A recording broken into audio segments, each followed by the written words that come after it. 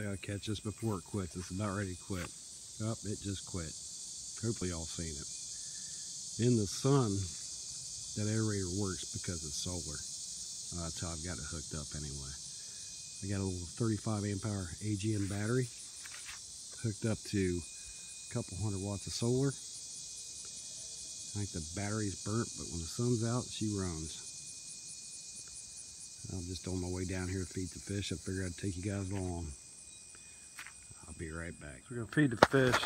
Water's good and cleared up. I think them turtles are really messing things up. Got to get them drugged out. See what happens here.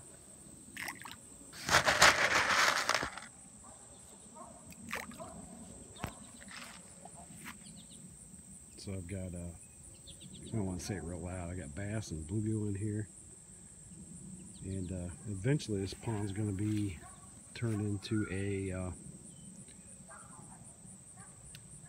oh shoot, I got the aerator in. I'm going to put a pump in, and we're going to put a aquaponics bed up there as soon as I get all my solar done.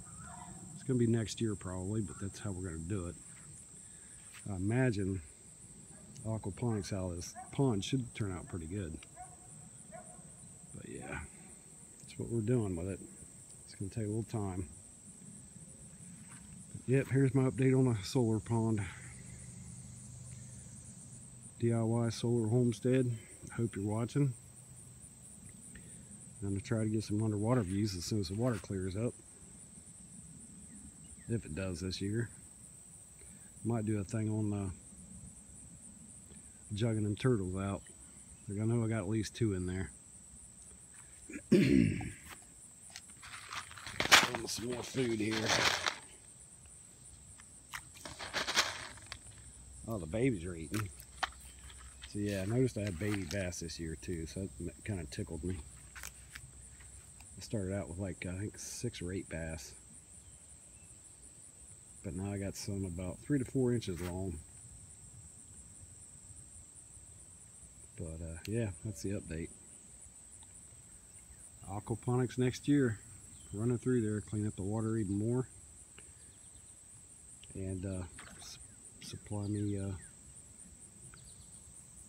some fish and veggies. Hopefully I can get it done next year, as soon as the solar gets done. But I am a prepper too. I don't know if everybody realizes it, but I'm a prepper also. So, and that's what we do. Well, thanks for watching. I'll show you the aerator and stuff next. Another cool thing about the pond, I was just on the phone with shoot, I'm sorry, my memory's messed up. DIY Solar Homestead. Sorry. I'm just thinking too much. But check out these little fern things around the pond. Let me know if you think you know what they are. I'd like to find out. But yeah, I'm gonna call it the end. Phone's about ready to die. So everybody check out DIY Solar Homestead. If you're seeing this, check him out, sub to him. He's a good guy. Looking forward to collaboration this weekend. See you guys.